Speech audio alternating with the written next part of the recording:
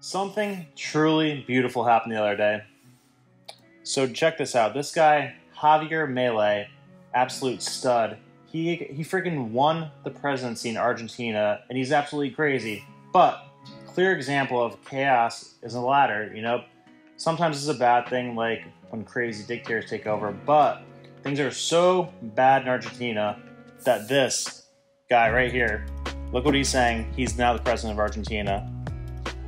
Al zurdo de mierda no le podés dar ni un milímetro. Pero ¿me podés definir zurdo de mierda que no Todos lo los que, entiendo? digamos, los colectivistas, los que ponen, digamos, o sea, esa idea... A ver, ¿Por qué le pones de mierda, digamos? Porque son una mierda.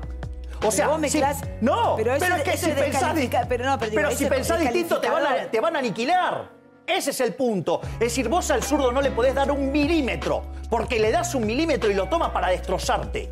Es decir, usa, digamos, o sea, vos no podés negociar con el zurdo. No se negocia.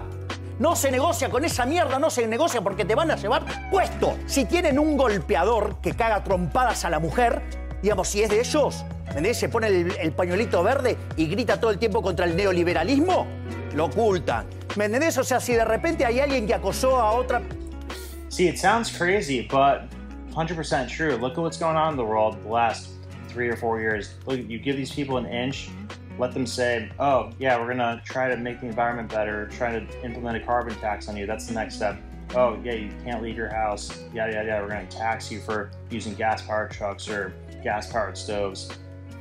So that's what happens when you let one side of the extremists take over. You know, somebody like this who's absolutely, you know, fired up, crazy, unlike anything we've seen in politics, can get into office. And, you know, I'm excited about this because this might be startling to some people, but this is what Argentina needs.